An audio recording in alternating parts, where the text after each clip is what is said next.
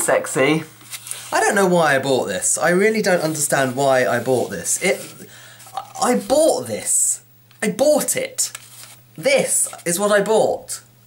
I think I bought it because I don't have one. I don't have a white mask. I should probably get one of those. It's not all I bought. I also bought a white J, because my name starts with J. I like this a lot more. This makes a lot more sense. It's a bit, you know, it's better, isn't it? You can even paint it if you want, although I'm never going to attempt that because my artistic skills are not something to talk about. So I don't think I'll ever paint it, but it's nice, isn't it, just to have, isn't it? It is, isn't it? It's nice. Oh, by the way, it's day 23 of Every Day in May. You should know that already by the title. I've got my dressing gown on. If only this was the first time I'd had my dressing gown on YouTube. Sadly not. In fact, this dressing gown reminds me of a funny story. Funny story time. Woo! There's a lady called Holly Millard who hasn't really been on many of these videos. So she has actually, hasn't she? When I was filming Every Day of My Life, she popped up quite a bit, but she's never been in one like standing next to me going, hello, I'm Holly Millard. She's not done that because she's been in travelling. She's travelling now. She's in Bali at the moment and she's going to New Zealand soon and she's going to bloody Australia, mate, which is going to be exciting. Anyway, I used to live with her in London. She is the person I moved to London with, and when we moved in together, I stupidly decided to take my massive PC to the flat that we moved into. This PC hadn't worked for a few months by then, so I was taking it kind of with the thought of it getting fixed, because I wanted to have a PC, I didn't want to just have a laptop. So when it was time for us to move out, I decided that I kind of didn't want the PC anymore, so I was going to throw it away. But what I did want is the hard drive, because I'd written a few things and I'd had a few pictures on it, and I didn't really know exactly what was on the hard drive. Even though I hadn't had access to that hard drive for over 2 years, I still thought there might be something that I'd need on it. Like, surely over the 2 years I would have noticed that clearly there's nothing on that hard drive worth having.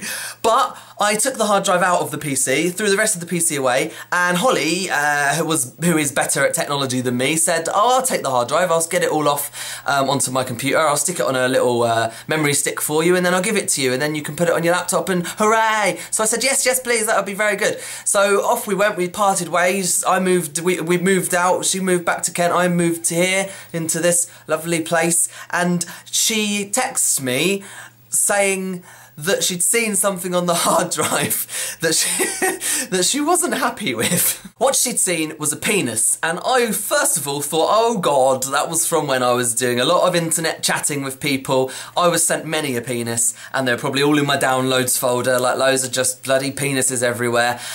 So I said to her, like, oh, you know, I can't really remember exactly how the conversation went, but she started to sort of allude to the fact that she was very confident that it was my penis.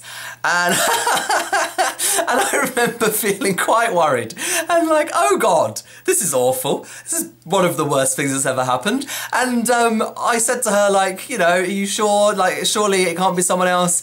And I just remember the text from her saying, darling, I recognise the dressing gown. It wasn't actually this dressing gown, it was a different one. They were both blue though, so I've always had the sort of blue dressing gown that this has always reminded me of that moment now. Every time I put it on almost, I think about that. And yeah, it was really awful. But looking back, out of every single person that I know in the world, out of all my friends and family, she would have been, if someone had said, you need to choose one of these people to see your penis, she would have been my choice. So, I mean, it could have been worse. I'm sure she's very happy that she would have been my choice. Oh, darling, I'm so sorry. I'm eternally sorry that you had to go through that. Oh, by the way, look how light my room is. Oh, yes, I've got a light bulb. And guess what, right? I've been going to the supermarket almost every day for the last month, every single time, forgetting to buy a light bulb. Honestly, it's getting so bad. I've been getting in my room, going to turn the switch on, going, I can't believe I forgot a light bulb again. I just discovered today that there's a drawer in the bathroom here where there's a stock of light bulbs. I don't even have to buy my own light bulbs, apparently. Apparently they come free with the rent, in a drawer. So I've been living in darkness when there has been a plentiful stock of light bulbs just across the landing. Hey YouTube, have you noticed there's not a plan for this video?